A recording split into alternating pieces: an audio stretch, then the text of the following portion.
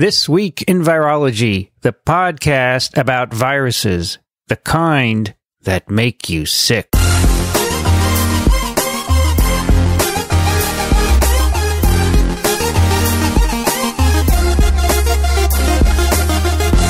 From Microbe TV, this is TWiV, This Week in Virology, episode 462.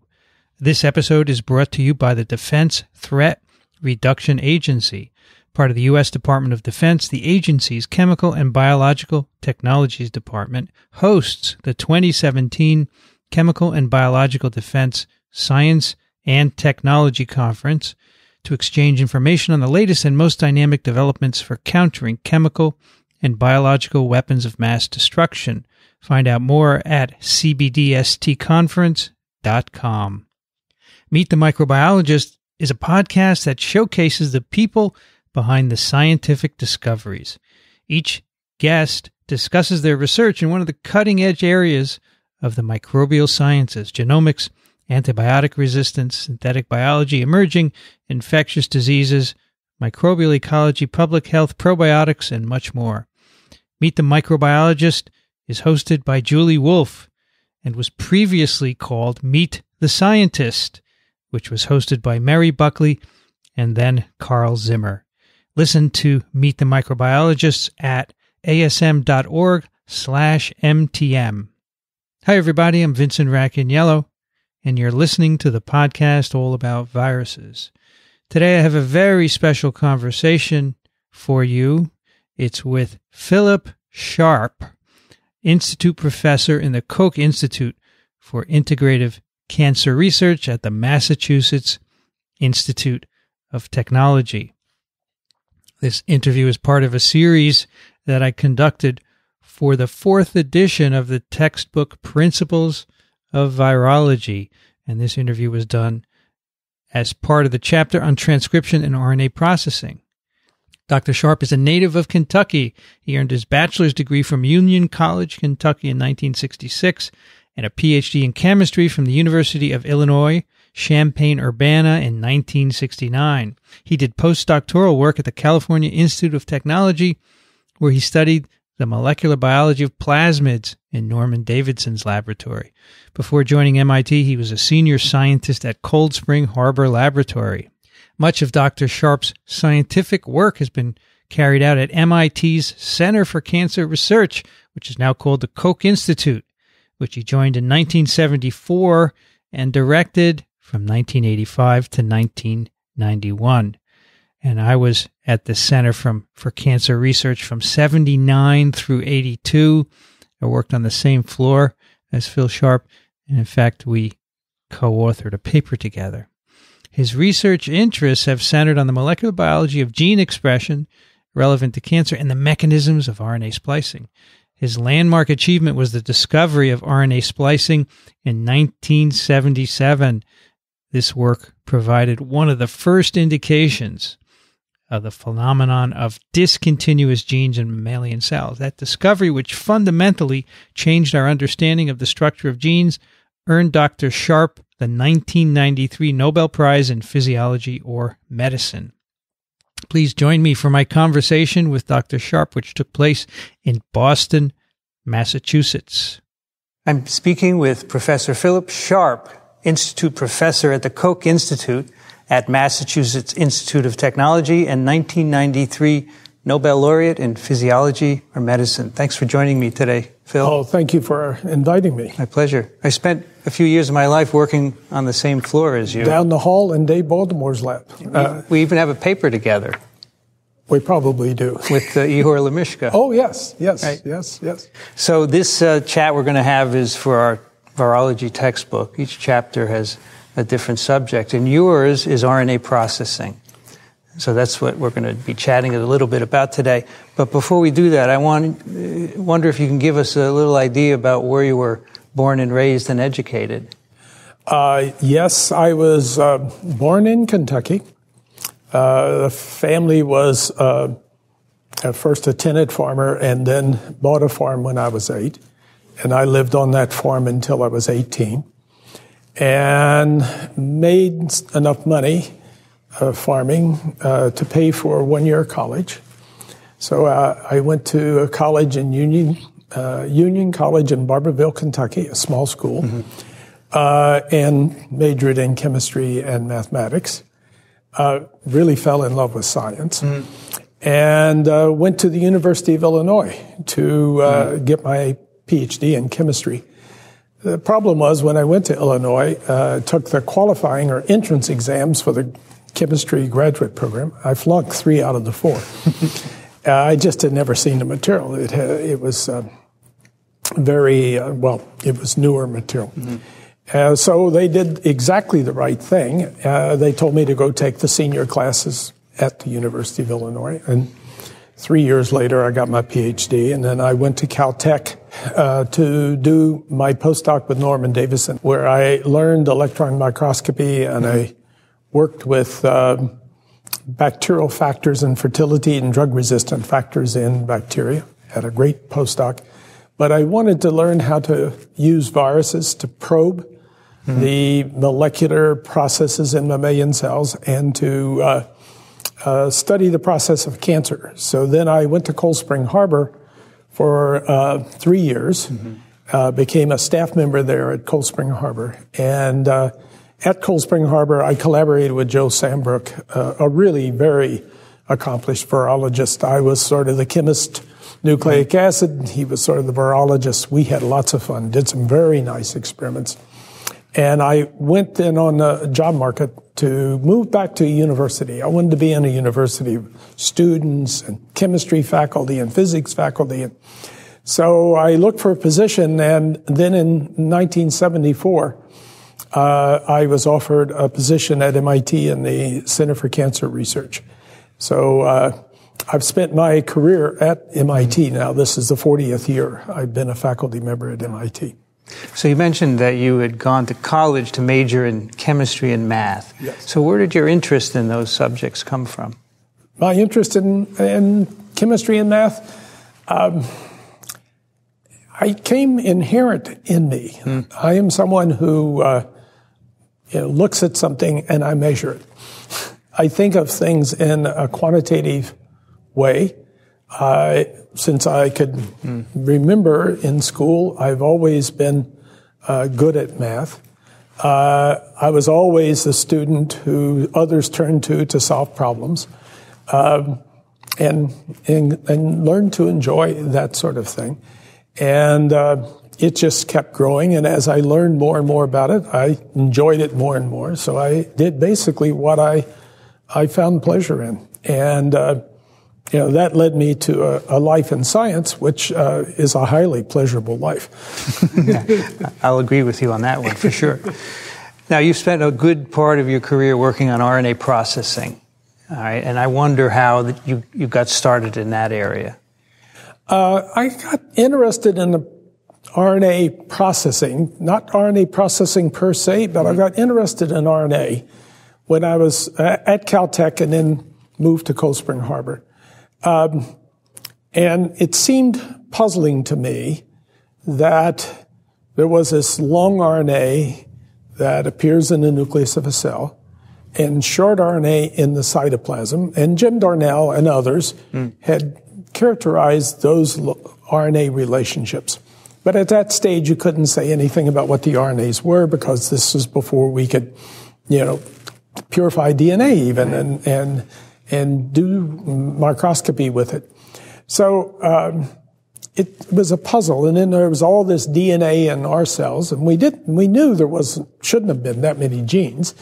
So we had a lot of DNA, and we had this long RNA, and it was a big puzzle.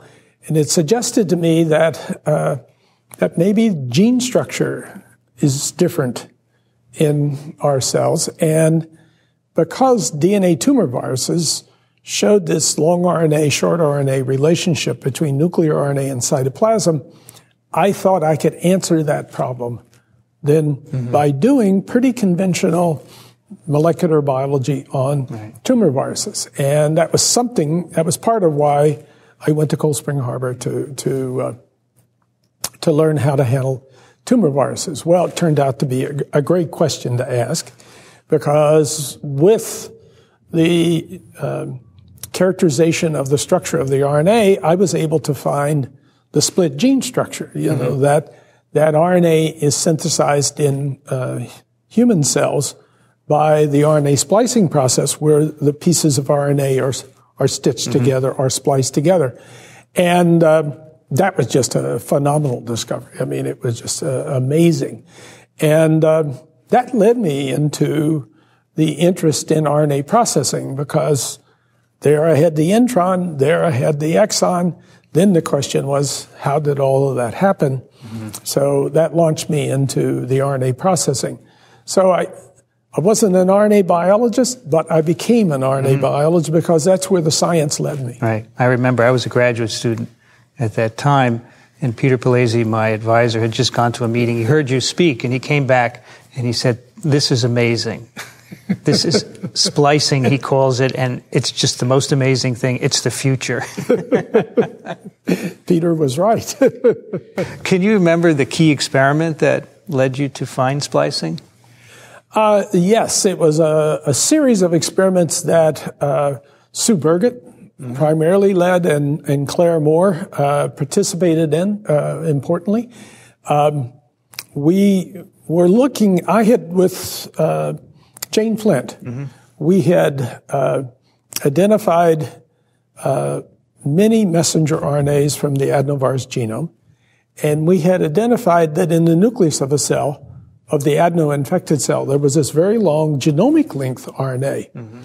And we were investigating the relationship, and Jane left to go to to Princeton, where she spent her career. Sue was mapping the major messenger RNA from the adenovirus genome, the hexon RNA, and this found or recognized that the 5' end of that RNA wouldn't anneal like we thought it should to the genome. It kept sticking out like a finger. And it took us a long time to convince ourselves that that was real. But as soon as we did that, then we started looking for where those sequences were from. And they came from upstream in the viral genome, and those 3 loops, that is the sort of our electron microscopy classic structure that shows exon 1 to exon 2 to exon 3 to the bottom of the body of the message, was then, we saw it in an electron microscope, and we knew that the answer was these long RNAs are being generated and pieces are being spliced out to make that mature message. And, that was so stunning that we started publishing it. Cold Spring Harbor published in parallel the same type of observation. And all around the world, everybody who was interested in molecular and cell biology within 2 months knew about splicing. Splicing was old hat in 2 months. It was an old tale, because when everyone looked in their notebooks and looked in their experiments, there it was. They had evidence in their lab that splicing was real. And they couldn't explain it. They actually didn't, report it, didn't describe it. But as soon as they thought about it, that explains this. And so it was just a lot of confirmation that appeared within a few months of the time that the paper was published. And it was found not only in other viruses, but in cellular genomes. It was found in cellular genomes. It was found in other viruses. It's almost a universal process in the expression of genes in human cells. With the exception of some viruses, which don't splice many of their RNAs. And some viruses don't splice, but they generally can turn that against the cell and inhibit splicing and favor their own RNAs. So they play on splicing, but by a negative in terms of the process. Can you give us a sense for where that discovery led your lab in terms of studying RNA up to the present even? Well, the first thing it indicated to me was there had to be some elaborate process. We didn't know if it was elaborate or simple. There had to be some process that would splice out these introns. And Joan Steitz, who was down at Yale at the time, and had looked at the sequence of U1, which is a small nuclear RNA, a very abundant small nuclear RNA, and recognized that the sequence at the 5' end of U1 was complementary to the sequence that appears at the 5' splice site. Mm-hmm. So she made the hypothesis that that sequence pairing was important in splicing. And there was lots of inference experiments that happened after that. But it took several years before we got a biochemical extract that we could carry out splicing in. And as soon as we did, then we discovered the Laureate intermediate, and Tom Maniatis and my lab in parallel made observations about the Laureate intermediate. Once you saw the Laureate intermediate, you knew that the two pieces of RNA had to be held together. So we went looking for the spliceosome, and Paula Grabowski and then John Abel, Paula Grabowski in my lab. She's now out at Pittsburgh, University of Pittsburgh. And then John Abelson on the West Coast both described the spliceosome as this, 30-40S sedimenting structure. And then I spent really exciting years working out the assembly of the spliceosome and how that whole process works. And that spliceosome cycle is in most textbooks, and I'm sure it's in your textbooks too. Certainly is. And it's become an integral part of how we understand the expression of genes. And we now know, as we did when we were looking at adenovirus, that most genes are alternatively spliced, where the same precursor RNA can be processed along one pathway to make one protein and along another pathway to make another protein. So this whole dynamic of splicing allows our cells to have 23,000 genes, but make hundreds of thousands of different proteins by using different exons to make different mature proteins. So that, we're still struggling with how to look at, in a systems way, what proteins in a cell determine what splicing pattern a gene is expressed by. And just to be clear, that in some cell types, like a neuron, a gene will be spliced along one way and make one protein, and then other cell types, like a bone cell, it'll be spliced along another pathway to make a different protein. There'll be related proteins, but they're different and can be importantly different. And so all of that cell-to-cell difference has got to be explained by a system of proteins and factors that control the splicing. So it seems to me that the splicing story isn't finished. There's plenty more to understand. The splicing story isn't finished. In fact, it is only now beginning to be possible to place this control of splicing in the context of all the messages within the cell, right? So you've got 23,000 genes, and they're spliced in a whole variety of different ways. And what you need to know is within one cell, what set of messages is spliced one way, and then another cell, what set are spliced another way, and then relate that to the proteins that are expressed in that cell. Right. And all that systems biology is really, we're only scratching the surface of. We have not been able to get deep in it. That's one of the things I'm working on in the laboratory, but it'll be decades and generations of people who will be making that a systems way of understanding this very important process. It turns out that 25% of all the mutations that cause disease in humans affects this splicing process. Phil, can you look back at all the years you've done experiments and tell us how technology has changed in that time? Technology has really dramatically changed, and it's changed over the last 10 years. So the technology that occurred in the 70s was recombinant technology, how to break DNA into pieces, join DNA together to make recombinant DNA. And that gave rise to the whole biotech industry, the ability to make a gene and then express a gene in a cell and make new pharmaceuticals and new drugs and all that. Totally was the dominating technology. That was the new technology when you were a fellow at MIT. And there were a group of people who didn't adapt to that new technology as scientists, and they basically, over the next 10, 15 years, got uninteresting. And then there was a group of people who stepped up and did, and they then produced a lot of new and interesting science. Well, we're in another revolution of the same type, and that's a revolution of the genomics, being able to sequence RNA at very deep levels and look at all the RNA sequences produced in the cell. And we're discovering, really new processes, processes such as non-coding RNAs and microRNAs and piRNAs.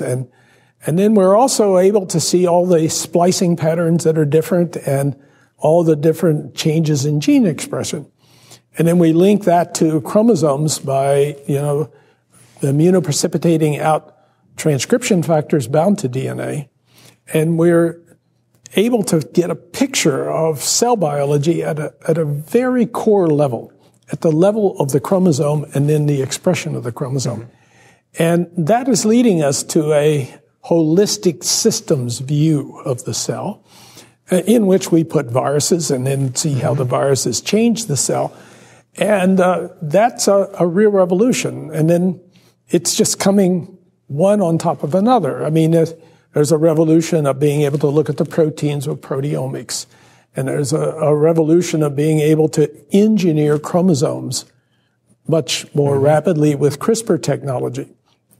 And I think that's a very informative example, because look at CRISPR technology, a technology that we can now cut chromosomes and piece them together in cells, make mutations by will in very complicated organisms.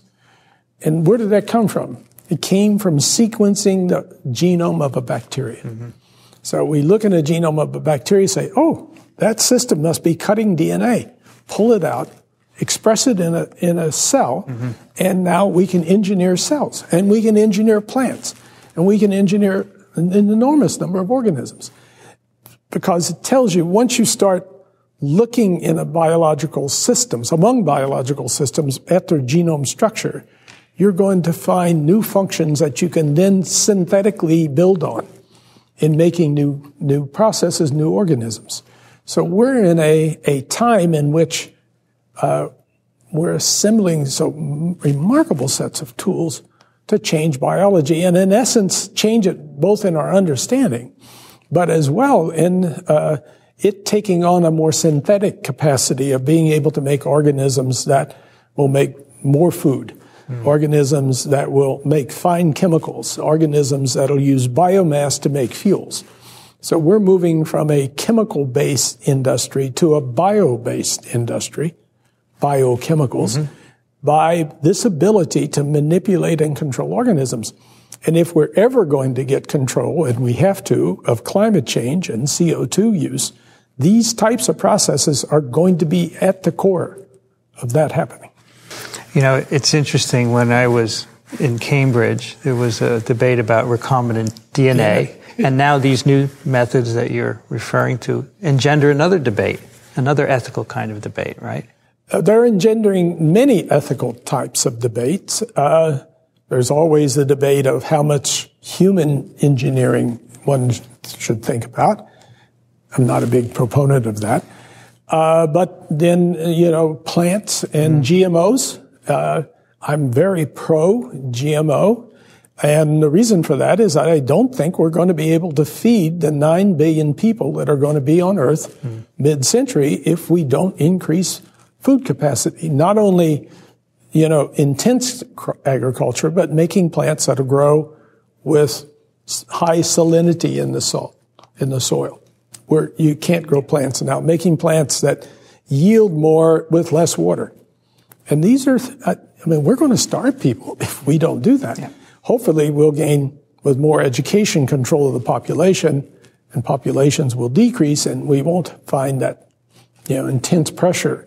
But mid-century, we're going to have an enormous pressure on quality of life and food production and water, without question. It's almost inevitable. This episode is sponsored by the Defense Threat Reduction Agency. Imagine an everyday, inexpensive drone you could buy online, modified by terrorists to spread chemical or biological weapons over a crowded football stadium or holiday parade, plague, VX, sarin, weaponized flu. How can we prevent a scenario like this from happening? How would we treat the victims? What could we do to counteract the effects? Join us in Long Beach, California, November 28th through 30th for the 2017 Chemical and Biological Defense Science and Technology Conference to exchange information on the latest and most dynamic developments for countering chemical and biological weapons of mass destruction. Collaborate with more than 1,500 scientists, subject matter experts, military service members, industry partners, and academic leaders from across the globe who are committed to making the world safer by confronting chem-bio defense challenges. Part of the U.S. Department of Defense and charged with safeguarding our warfighters and our nation, the Defense Threat Reduction Agency's Chemical and Biological Technologies Department hosts this important conference and brings together the best and brightest from around the world. Please join us to share your important ideas. For more information and to register, visit cbdstconference.com, and you can stay up to date with the latest conference information on Facebook. Just search for DODDTRA, or on Twitter at CBDST Conference. The 2017 CBDS&T Conference, today's innovation, tomorrow's warfighter capabilities.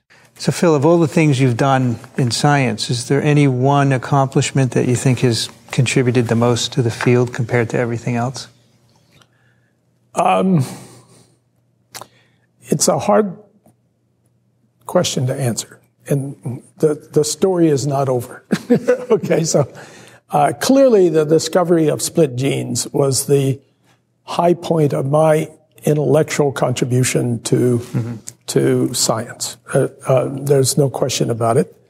The students I've trained have made remarkable contributions. I feel enormously gratified by them, and I will just pull one out as an example. Andy Fire, who was a graduate student in my lab, was a discoverer of RNA interference and got a Nobel Prize for the discovery of RNA interference. But we haven't talked about, I was among a group of scientists in 1978 that started Biogen. Biogen is the oldest freestanding biotech company now. Genentech was started before Biogen, and CETUS, but both of them have been acquired.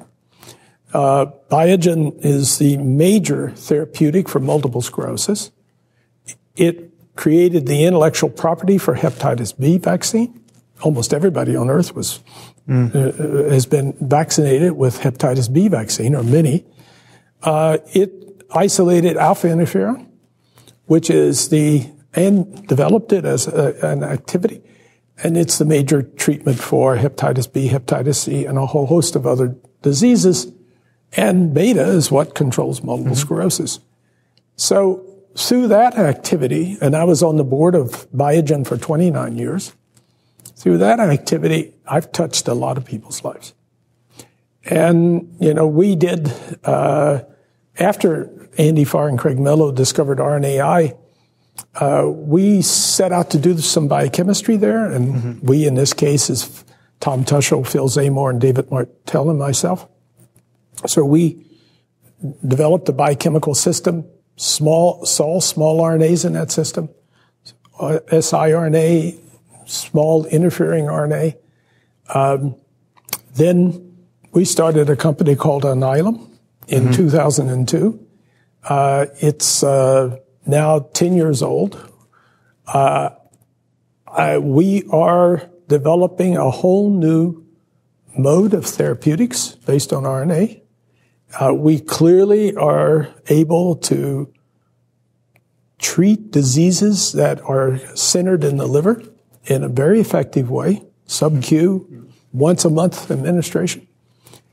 If this continues, that actually may be as important a contribution of anything I've done in science, because we're likely to be able to expand ways of therapeutically treating diseases based on the sequence of a gene. You give me a gene, I make an RNA, I deliver the RNA, I treat the disease. And that's a whole new paradigm for disease treatment. So, as I said, I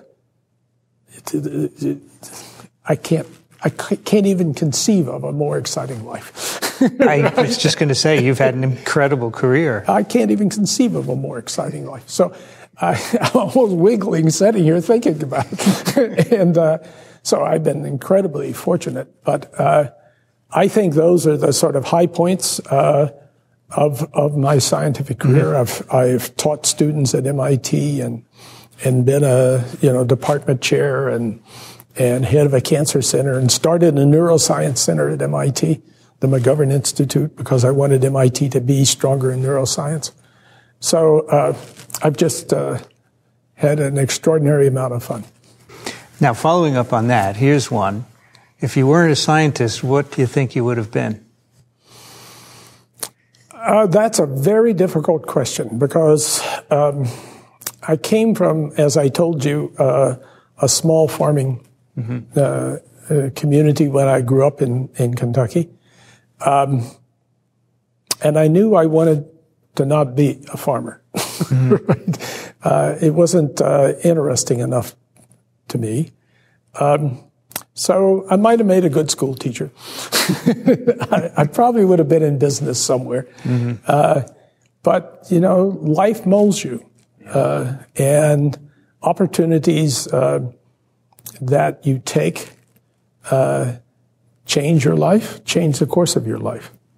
The one thing I would say to most young students is that they don't take enough risk in their careers.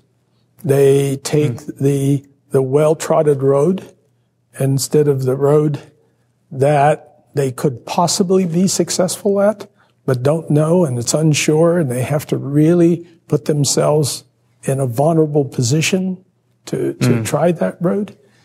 But that's where the real sweetness is, being able to do something new and different. It changes you. It opens new opportunities. Frequently, you can't see those opportunities until you've made that step. Right. And that makes all the difference in where you can go in your career. That was actually going to be my last question about some advice for the students reading this book. So maybe I could follow up with, how important are mentors in a career, and how do you identify the right ones? Mentors are incredibly important. All along my career, I have developed relationships with mentors. I take developing relationships with mentors very seriously, because I have learned that it's very important to get advice from people who've had more experience in life than you. So, when I was in school, the math teacher was someone who took a special interest in me, and I took special interest in math and that person. And then when I went to college, there was a chemistry professor who took a special interest in me. I took 3 or 4 courses from him, and I was a TA for his courses. I spent a lot of time with him. I went to Illinois. I got mentored by Victor Bloomfield, who was my PhD mentor, but lots of people in the community knew me, offered me advice if I went to them. And then I was fortunate enough that Norman Davison, who was at Caltech and a professor, a wonderful, accomplished scientist, accepted me in his lab. I chose him because I read his papers, and I said, I would like to write this type of paper. I'd like to think this way and learn how to do it better. And so I was good, lucky enough he accepted me, and then I went and worked with him, and I learned a lot. But Jerry Vinograd was a colleague there. I learned a lot from Jerry Vinograd. I had lots of collaborators around me who were still friends. Ron Davis taught me how to do electron microscopy, professor at Stanford. Ming Chu was a grad student who worked with me. He's in Taiwan now. He's a dean of a medical school. Just a whole host of people that are very close to me. And then I went to Cold Spring Harbor, and Joe Sandbrook was a collaborator, and Joe was a very a talented virologist. And then Jim Watson was on paper my mentor, and he gave me advice. And then came to MIT, and Salvador Luria was the head of the cancer center, and he clearly supported me. But the person who was really most important as a mentor was Dave Baltimore, who you worked with. And Dave was a very busy person, as you know. But if I needed advice, Dave's door was open. And I went to see him from time to time. When I had a big problem or a big question, I went to talk to David. And for example, in the discovery of RNA splicing and the split genes, the first person I described that science to was Dave Baltimore, because I wanted his advice as to what he thought about it, what questions would be his questions for that. So, Sue Burgett and I brought him in and laid out the science for him. And he had some very thoughtful suggestions about it. So I've reached back, even years and decades later, I will call and say, I've been offered a position at X. I've been thinking about doing Y. And you call and you sit down and they know you and they know what you've done and they have an interest in you, right? And you have an interest in them. And their advice is they don't have an axe in the fire. So their advice is, I'm thinking of you and science and what society is about. Let me talk to you about it that way. Let me ask you what you want to do. And that's a very important question for somebody to ask.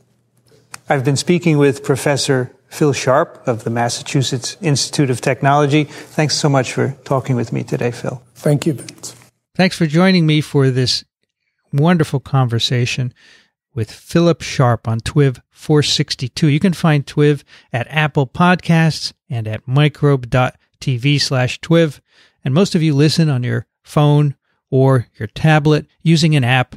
And if you could just subscribe to TWiV in those apps, that would be great. That way you get every episode as we release them. We love getting your questions and comments. Please send them to twiv@microbe.tv and consider supporting our science shows. Go to microbe.tv/contribute for information on how to do that. I want to thank Phil Sharp for participating in this interview.